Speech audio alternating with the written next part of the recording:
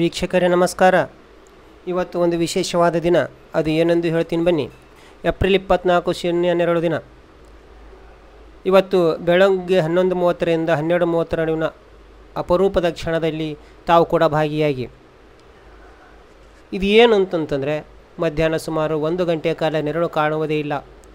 ನೀವೇ ನಿಂತು ನೋಡಿ, ಇಲ್ಲವೇ ವಸ್ತುವೊಂದನ್ನು ಇಟ್ಟು ಪರೀಕ್ಷಿಸಿ.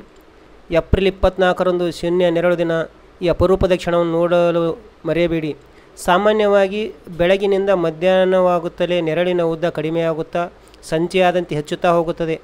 ಆದರೆ ಈ ನೆರಳಿನ ದಿನವೊಂದಂದು ಮಧ್ಯಾಹ್ನ ನೆರಳು ಅಕ್ಕಪಕ್ಕದಲ್ಲಿ ಎಲ್ಲೂ ಕಾಣಿಸುವುದಿಲ್ಲ. ಕರ್ಕಾಟಕ ವೃತ್ತದ ಮತ್ತು ಮಕರ ಸಂಕ್ರಾಂತಿ ವೃತ್ತದ ನಡುವೆ ಇರುವ ಪ್ರದೇಶಗಳಲ್ಲಿ ವರ್ಷದಲ್ಲಿ 2 ಬಾರಿ ನೆರಳಿನ ದಿನ ಕಾಣಬಹುದು.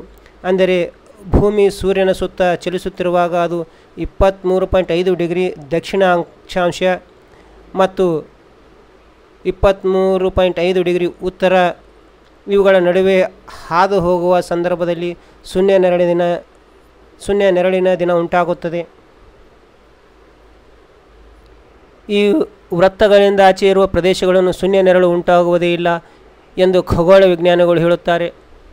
ಸೂರ್ಯನು ಉತ್ತರಾಯಣದಿಂದ ದಕ್ಷಿಣಾಯನಕ್ಕೆ ಹಾಗೂ ದಕ್ಷಿಣಾಯನದಿಂದ ಉತ್ತರಾಯಣಕ್ಕೆ ಹಾದು ಹೋಗುವ ವೇಳೆ ಮಾತ್ರ ಈ ಅಪರೂಪದ ವಿದ್ಯಮಾನ ನಡೆಯುತ್ತದೆ. ಏಪ್ರಿಲ್ 24ರಂದು ಸೂರ್ಯ ನಡುನೆತ್ತಿಯ ಮೇಲಿದ್ದಾಗ ಯಾವುದೇ ವಸ್ತುವಿನ ನೆರಳು ನೆಲಕ್ಕೆ ಬೀಳುವುದಿಲ್ಲ. ನೆರಳಿನ ಸಮಯ ಪ್ರದೇಶದಿಂದ ಪ್ರದೇಶಕ್ಕೆ ಕೆಲ ನಿಮಿಷಗಳ ವ್ಯತ್ಯಾಸವನ್ನು ಹೊಂದಿರುತ್ತದೆ. ಅಂದರೆ ಮೊದಲಿಗೆ ಚೆನ್ನೈನಲ್ಲಿ, ನಂತರ ಬೆಂಗಳೂರಿನಲ್ಲಿ, ಬಳಿಕ ಮಂಗಳೂರಿನಲ್ಲಿ ಕಾಣಸಿಗುತ್ತದೆ. ಸೂರ್ಯ ಉತ್ತರಾಯಣದಲ್ಲಿ ಮತ್ತು ಸಂಕ್ರಾಂತಿ ವೃತ್ತದಿಂದ ಕರ್ಕಾಟಕ ವೃತ್ತದೆಡೆಗೆ ಹಾದು ಹೋದಾಗ ಈ ವಿದ್ಯಮಾನ ಜರುಗುತ್ತದೆ. ಪುನಃ ದಕ್ಷಿಣಾಯಣದಲ್ಲಿ ಕರ್ಕಾಟಕ ವೃತ್ತದಿಂದ ಮಕರ ಸಂಕ್ರಾಂತಿ ವೃತ್ತದೆಡೆಗೆ ಹೋಗುವಾಗ ಈ ವಿದ್ಯಮಾನ ನಡೆಯುತ್ತದೆ. ಸೂರ್ಯನ ಒಂದು ವೃತ್ತದಿಂದ ಮತ್ತೊಂದು ವೃತ್ತದೆಡೆಗೆ ಹಾದು ಹೋಗಲು 6 ತಿಂಗಳು ಅಂತರ ಇರುತ್ತದೆ. ಈ ಸಂದರ್ಭದಲ್ಲಿ ನಿತ್ಯ ಬೇರೆ ಬೇರೆ ಪ್ರದೇಶಗಳಲ್ಲಿ ಈ ವಿದ್ಯಮಾನ ಘಟಿಸುತ್ತದೆ. ಆದರೆ ಕರ್ಕಾಟಕ ಸಂಕ್ರಾಂತಿ ವೃತ್ತದ ಉತ್ತರಕ್ಕೆ ಇರುವ ಹೊಸದಿಲ್ಲಿ, ಚಂಡೀಗಢ, ಲಕ್ನೋ, ಶ್ರೀನಗರಗಳಂಥ ಪ್ರದೇಶಗಳಲ್ಲಿ ನೆರಳು ದಿನ ಘಟಿಸುವುದೇ ಇಲ್ಲ.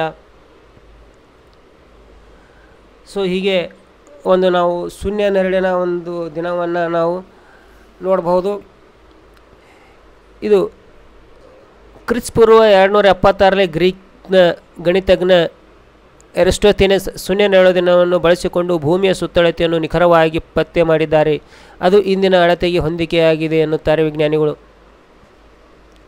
ಆಸ್ಟ್ರಾನಮಿಕಲ್ ಸೊಸೈಟಿ ಆಫ್ ಇಂಡಿಯಾದ ಪಬ್ಲಿಕ್ ಔಟ್ರೀಚ್ ಕಮಿಟಿಯು ನೆರಳು ದಿನದ ಕುರಿತು ಸಾರ್ವಜನಿಕರಿಗೆ ಮಾಹಿತಿ ನೀಡಲು ಒಂದು ಆ್ಯಂಡ್ರಾಯ್ಡ್ ಅಪ್ಲಿಕೇಶನ್ನ ಸಿದ್ಧಪಡಿಸಿದರೆ.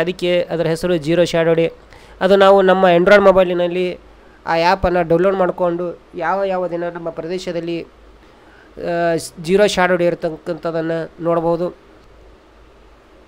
ಇವಾಗಲೇ ನಾನು ನಿಮಗೆ ನೆರಳಿನ ದಿನ ಅಂತಕ್ಕಂಥದ್ದನ್ನು ಹೇಳಿದೆ. ಅದನ್ನು ನಾವು ಮೊಬೈಲ್ನಲ್ಲಿ ಯಾವ ರೀತಿಯಾಗಿ ಅದರ ಬಗ್ಗೆ ತಿಳಿದುಕೊಳ್ಬೇಕು ಅನ್ನೋದನ್ನು ನೋಡೋಣ. ನಮ್ಮ ಮೊಬೈಲ್ನಲ್ಲಿ ಪ್ಲೇಸ್ಟೋರಿಗೆ ಹೋಗಿ ಅದನ್ನು ಓಪನ್ ಮಾಡಿಕೊಂಡು 0 Shadow Day ಅಂತಕ್ಕಂಥ ಟೈಪ್ ಮಾಡಬೇಕು. ಮಾಡಿದ ನಂತರ ಓಪನ್ ಆಗುತ್ತೆ. ಓಪನ್ ಆದ ನಂತರ ಇನ್ಸ್ಟಾಲ್ ಅಂತಕ್ಕಂಥದ್ದು ಬರುತ್ತೆ. ಅದನ್ನು ಇನ್ಸ್ಟಾಲ್ ಮಾಡಿಕೊಂಡು ಇನ್ಸ್ಟಾಲ್ ಆದ ನಂತರ ಓಪನ್ ಅಂತಕ್ಕಂಥ ಬರುತ್ತೆ. ಓಪನ್ ಮೇಲೆ ಕ್ಲಿಕ್ ಮಾಡಬೇಕು.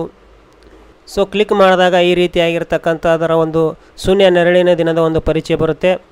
ಸೊ ಅಲ್ಲಿ ನಾವು ಬೇರೆ ಬೇರೆ ರೀತಿಯಾಗಿರ್ತಕ್ಕಂಥ ಒಂದು ಆಪ್ಷನ್ಗಳು ನೋಡ್ಬೋದು.